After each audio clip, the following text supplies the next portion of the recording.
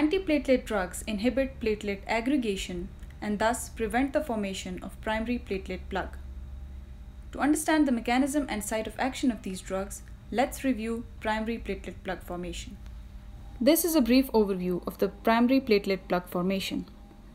This is a capillary showing two endothelial cells. Normally, the platelets have alpha and dense granules. The alpha granules will secrete fibrinogen and von Willebrand factor, while the dense granules will secrete serotonin, ADP, which helps in platelet aggregation, and calcium. They also have GP2B3A receptors and GP1B receptors, which are shown in green and blue respectively. Now, as a whole, platelets do not interact with the endothelial cells normally because the nitric oxide and prostacyclins do not let the platelets aggregate. Now, when there is vascular injury and the collagen is exposed, what happens is that the circulating von Willebrand factor, or that secreted by the endothelium, it attaches to the GP1B receptor of the platelet and causes the platelet to undergo some changes. The platelet changes shape, as you can see, and it also degranulates, releasing the substances from the granules, and the receptor GP2B3A also changes shape, and through fibrinogen it binds to another GP2B3A receptor on another platelet, thus forming the platelet plug.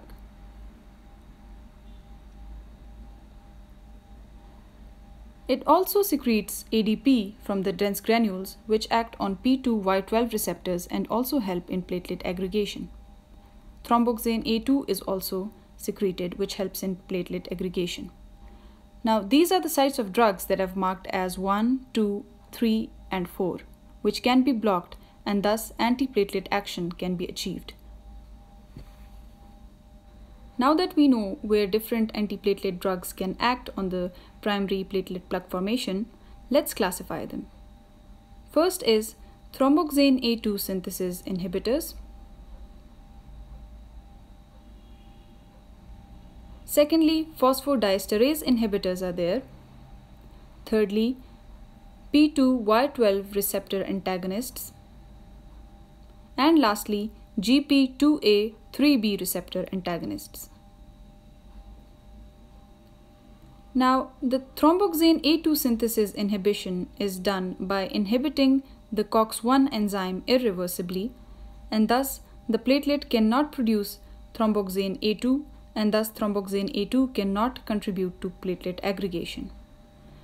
Its action will last for the lifetime of the platelet because it is irreversible inhibition of COX-1, and as platelets have no nucleus, no new enzymes can be synthesized, and in their short life of 7 to 10 days, they die without producing thromboxane A2. Phosphodiesterase inhibitors will cause increased cyclic AMP by inhibiting its degradation, and thus calcium release from the endoplasmic reticulum is not there, and thus alpha and dense granules, which are necessary for platelet aggregation, will not be released from the platelets. It also has vasodilator action.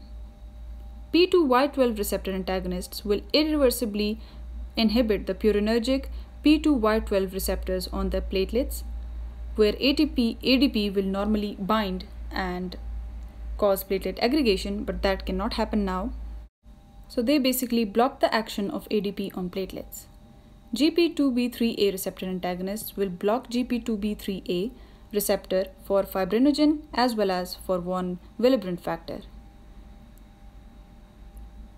They will thus inhibit the final step of platelet aggregation.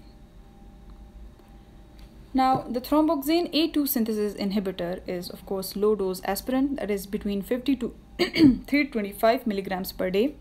If high dose is used, then PG1-2 will also be inhibited, and it is basically an inhibitor of platelet aggregation, and we do not want to inhibit PG1-2. And such low doses hardly produce the side effects associated with aspirin. The drug used as a phosphodiesterase inhibitor is dipyridamole. P2Y12 receptor antagonists include prasugrel, ticlopidine, and clopidogrel. Newer forms of these drugs are cangrelor and ticagrelor.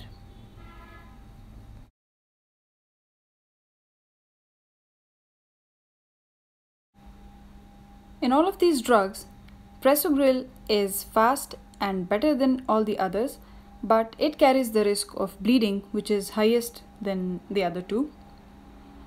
Two important side effects to remember about ticlopidine are neutropenia and thrombocytopenia. Do not forget these two side effects. Clopidogrel will cause only diarrhea.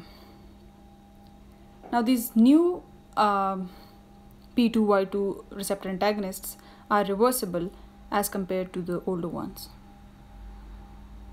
Now GP2A3B receptor antagonists are apixaban, eptifibatide, and tirofiban. The MAB shows that they are monoclonal antibodies against GP2A3B receptor. Fib means they are fibrinogen antagonists. Now the uses of antiplatelet drugs are in acute MI and unstable angina, both non-ST elevation MI and ST elevation MI. They are given mostly in dual therapy of aspirin and clopidogrel. It can also be used in coronary artery disease. They decrease MI occurrence, decreased stroke, and decreased mortality post-MI. They can be used in prosthetic heart valves to prevent valve thrombosis and thromboembolism. They can be used in transient ischemic attack and also in peripheral artery disease.